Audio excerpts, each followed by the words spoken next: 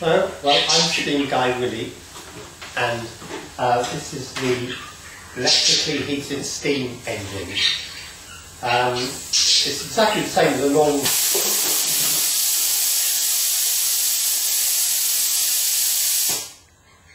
Right, well, we know the pressure gauge works, and I mean the pressure release valve works. So anyway, as I was saying, this is the electrically operated steam engine, and it uses electricity which you plug into the mains for it to actually heat the water. And so you don't have to use coal or methylated spirits because it's a bit messy, especially for a small child. So we have the water in the boiler, which is heated up by the steam. This is the pressure.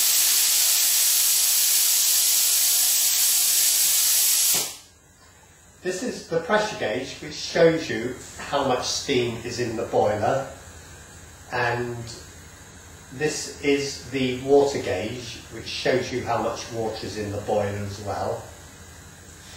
We have a device here which actually switches off the electricity if the water level gets too low, so it doesn't actually burn out the element.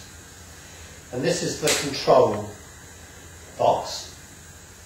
So when we switch on these buttons, we actually have the current going into the boiler to actually make the steam engine work. Right, so there's enough of pressure in here now for the steam engine to actually work. This is the steam engine here. So if we switch it on, just give this strip to get rid of the water that's condensing into it. We now have the steam engine running.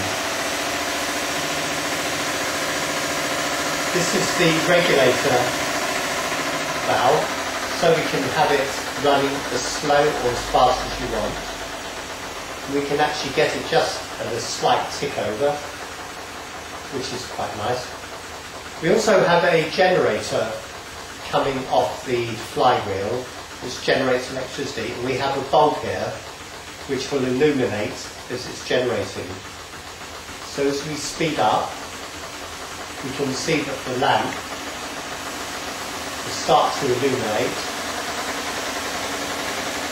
and then as the speed increases, it will get brighter and brighter and brighter.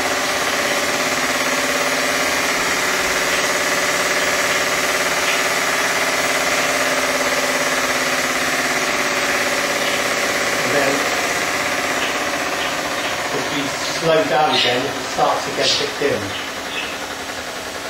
This is the steam pressure output knob. This works like a thermostat on a cooker. So when you have it at maximum, that's the maximum amount of current in time that goes into it to keep it boiling. And so if we slow it right down, just to tick over, the boiler is now not using very much steam, and so the pressure will actually begin to rise because we aren't using so much. And then on the potentiometer here, it's on maximum, and so it's a maximum amount of current going in. So as we turn it down,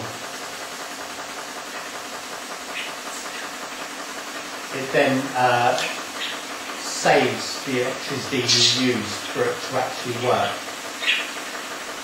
and also it will not get too high with the pressure to actually make the steam safety valve go off.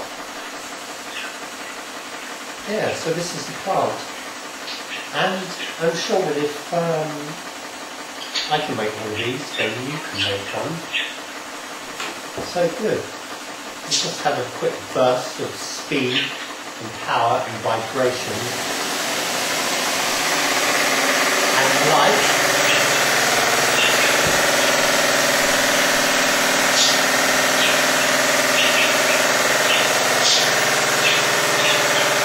Good. turn it down. So this is the electrically operated steam engine, and this video actually accompanies an article in the Modern Engineer which gives a fuller explanation of it with a circuit diagram of the cunning electrics that is inside this box. So that's it. So good, yeah.